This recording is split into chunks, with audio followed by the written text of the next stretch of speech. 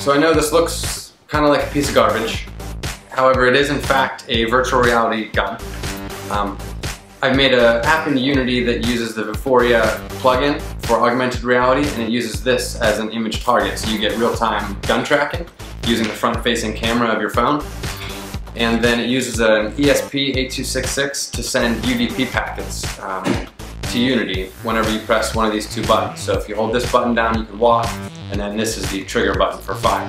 I know this is probably better suited for Bluetooth, however I did choose the ESP8266 because you don't have to pay for a plugin to do the communication between this and Unity, so that way I can share the project.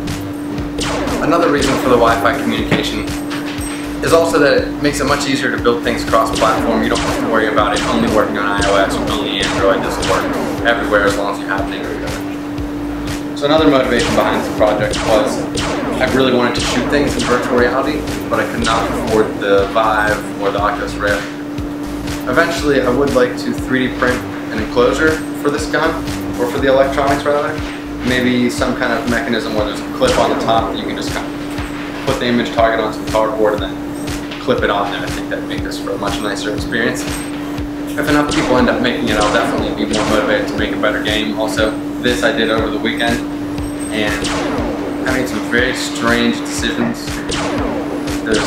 I initially started with the space theme, but then I don't know much about animating characters, so the only ones I could find for free that I could get to really walk around were zombies or the samurai guy.